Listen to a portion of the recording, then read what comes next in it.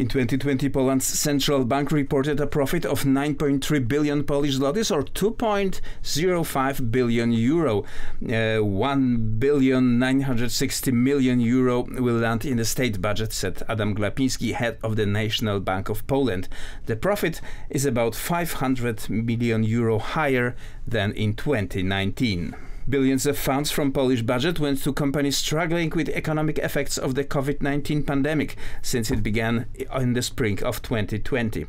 Half of all companies in Poland, 370,000 enterprises, benefited from the financial shield from the Polish Development Fund, reported Paweł Borys, head of the PFR. He pointed out that during the second and third waves of the pandemic, aid was directed to companies in specific sectors that may secure jobs for about 3.5 million people. International Monetary Fund has reported on the Polish general government deficit.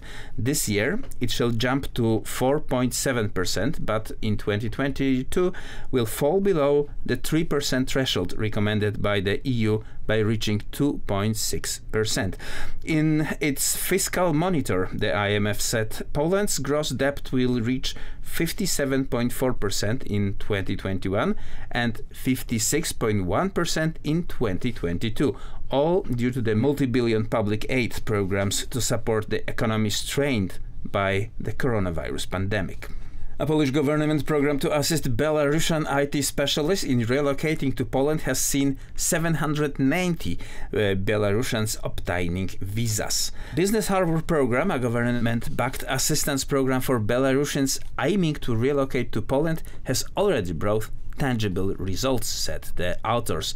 IT specialists and their families, as well as owners and employees of companies, are eligible to a special accelerated immigration track, which is directed to startups from Belarus who receive special funding and companies of all sizes that are provided with a range of dedicated services required to ensure their smooth transition to the Polish business ecosystem.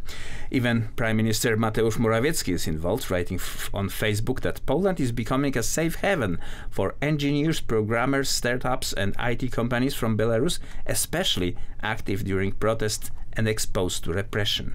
Nikolai Oreshkin, a Belarusian venture capitalist, described the exodus as a paradox. Intelligent people in IT with a good income from abroad who replenish the treasury were forced to leave the country, he told, adding, the most successful people turned out to be the most proactive and defended the rights of the oppressed, and for this they get hit on the head with truncheons and are forced to leave in fear or leave the country.